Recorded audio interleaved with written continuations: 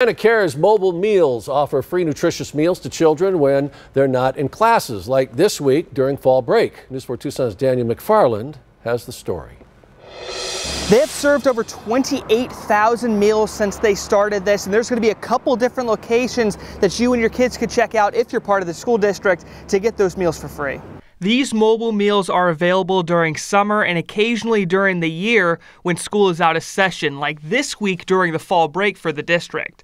They go to high-need areas during those times so students are well-fed and ready to learn when it's time to go back to school. We are happy to do this. We do this on all the school breaks, Christmas, spring break, fall break.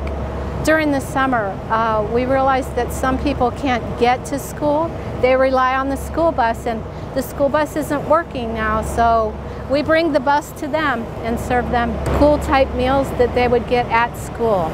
The two locations this week will be at 7341 North Sandaria Road between 11 a.m. and noon. That is at the Pitcher Rocks Fire Department. Also at 16560 West El Tiro Road between 12:30 and 1:30. That's the Marana Domestic Water Improvement District. You can find out what meals are being offered on the bus at My Lunch Tray on the school district's website.